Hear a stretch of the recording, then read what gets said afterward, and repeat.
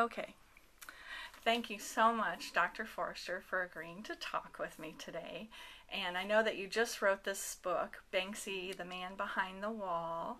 I was wondering if you could tell me a little bit about how Banksy does his graffiti art. Banksy is one of the premier graffiti artists in the world. He travels the world to spread a message.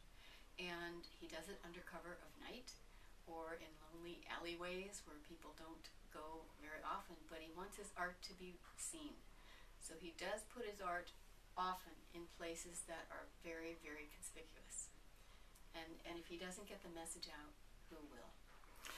Why do you think that the message is so important? Why do you think that this art is not vandalism, that it's art? Some people consider graffiti as vandalism. I don't, because the message is more important than the building. People are more important than objects. Buildings are objects, fences are objects. Whatever Banksy wants to put his message on is the idea of, look what we're doing to our society. Look how we're handling each other as a society. What is wrong? What is right? So he brings up these questions in public, in a space. It's not a beautiful space to begin with. It's usually an old building that's tattered, torn, or it's in a poverty-stricken area where the people can see. He brings it to light. Look, this is poverty. This is ugly. We need to do something.